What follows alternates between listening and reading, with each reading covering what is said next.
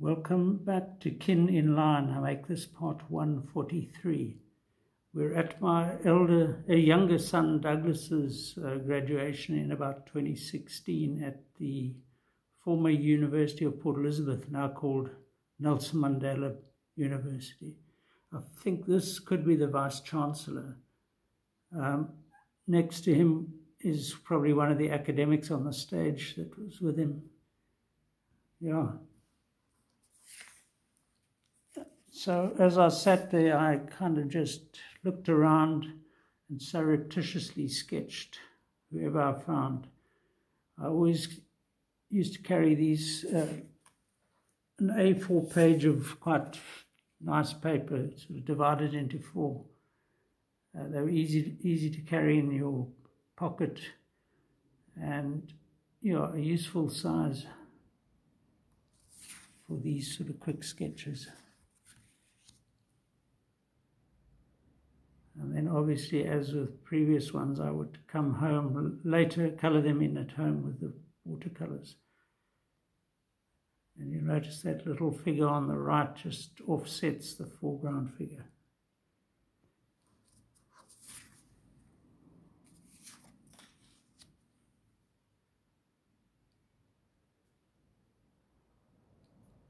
Yeah.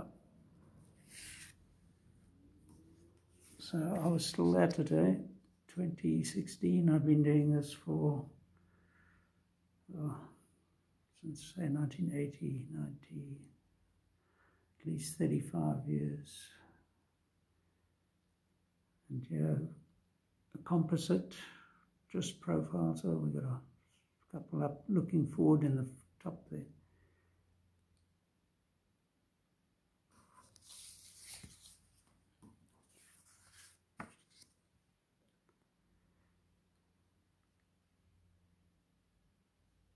Yeah, so for me it was an opportunity to be productive,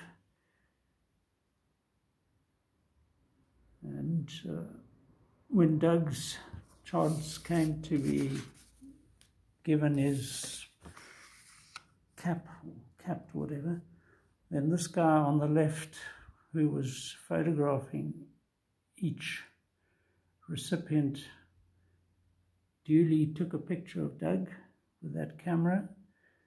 And I think this is actually a former classmate of Douglas's, or Luke's, one of them, who started a business doing this.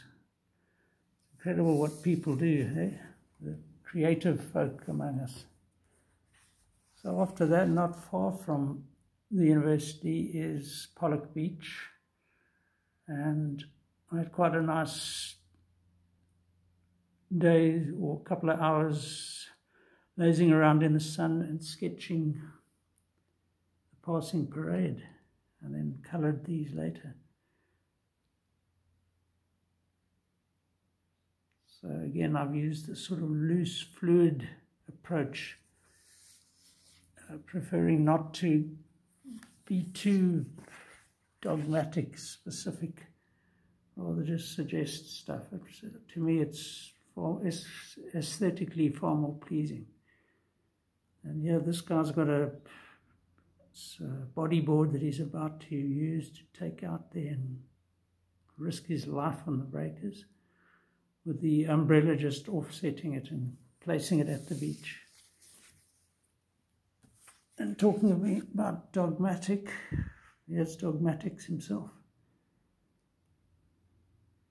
There will always be dogs where there are people.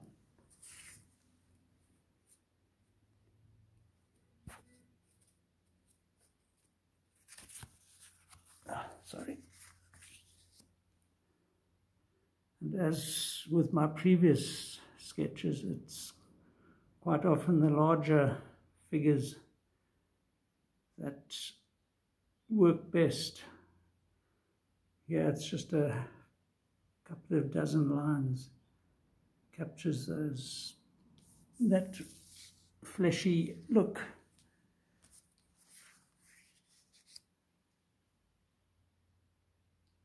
And the sky just chilling out against a backdrop of sea and sand and sun and whatever else whatever goes there.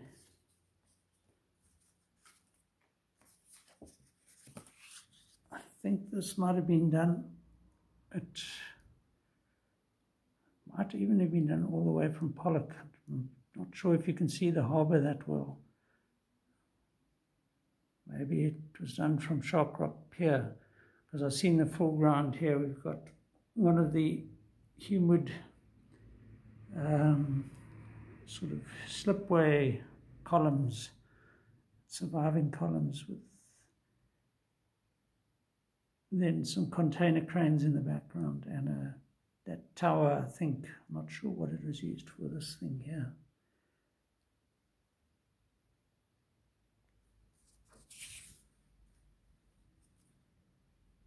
And this is quite effective to fishermen.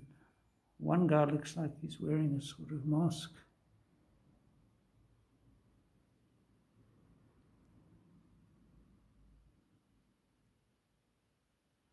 That would have been at Pollock. I mean, that's the headland that goes out to Cape Recife, I'd say.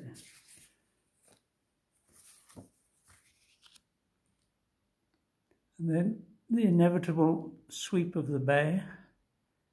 This time I was able to watercolor it because the ink wasn't spreading all over the show. A couple of yacht sails. Yeah.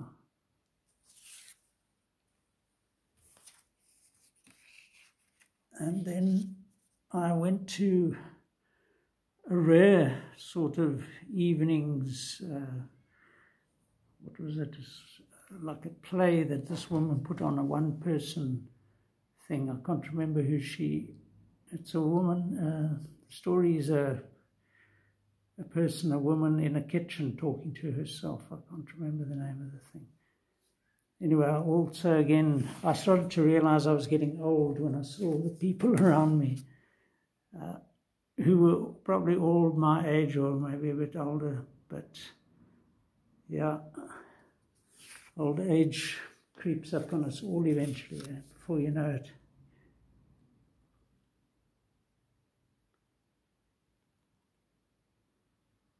So yeah, I mean, I don't like being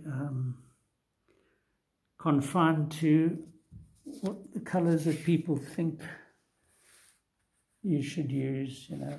Let's use skin tones. I'd rather just be a bit freer and expressive and just try and make a nice picture. It's Ethel Valentine, somebody Valentine, that rings. I don't know if that was the actress. That is the actress, but I can't remember what the story was. I think it was Ethel Valentine.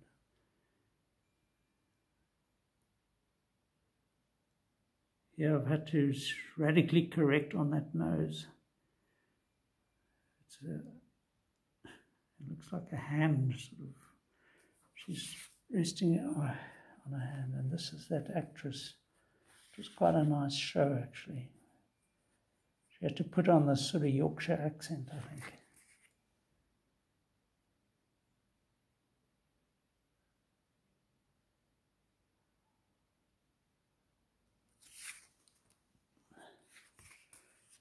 And everywhere were the older members of the community.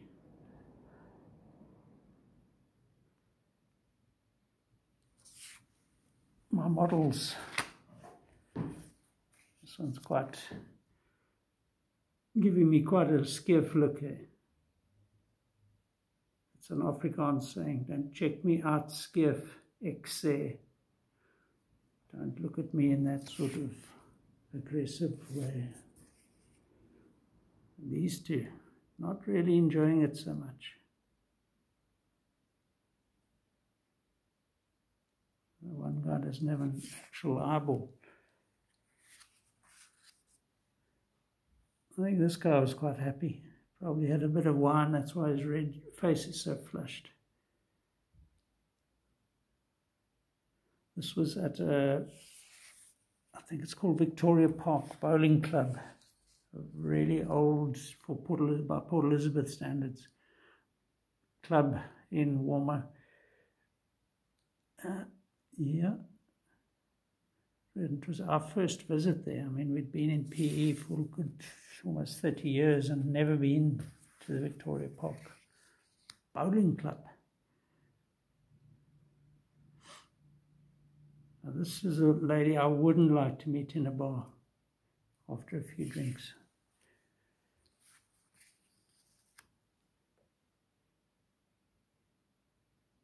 So some of these might have been done at another show I went to. It was a concert put on by Anton Karlitz, this is him, I think.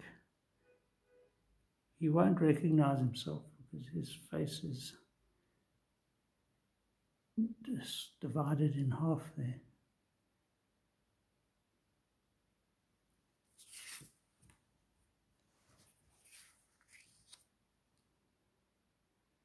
And this was actually a friend of ours. My wife's had a colleague, and this was her husband. Gary de Bruin, I think it is. And here I think we're back with that guy with the big nose we spotted earlier. He's become the main focus. Yeah, old age is cruel, eh?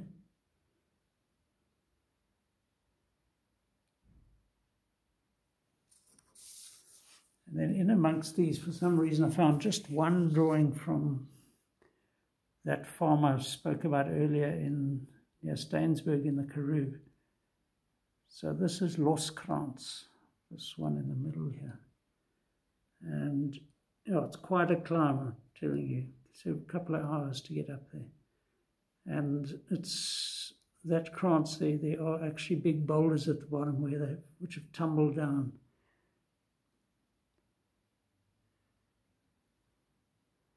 Yeah, so in future posts I've got several drawing books that I've taken to this farm. And so I've got numerous sketches I've done of these mountains, which I'll be showing as we proceed. But for now, I think we'll have to call it. So we'll just enjoy a bit of the Karoo here while I wait till next time. Cheers.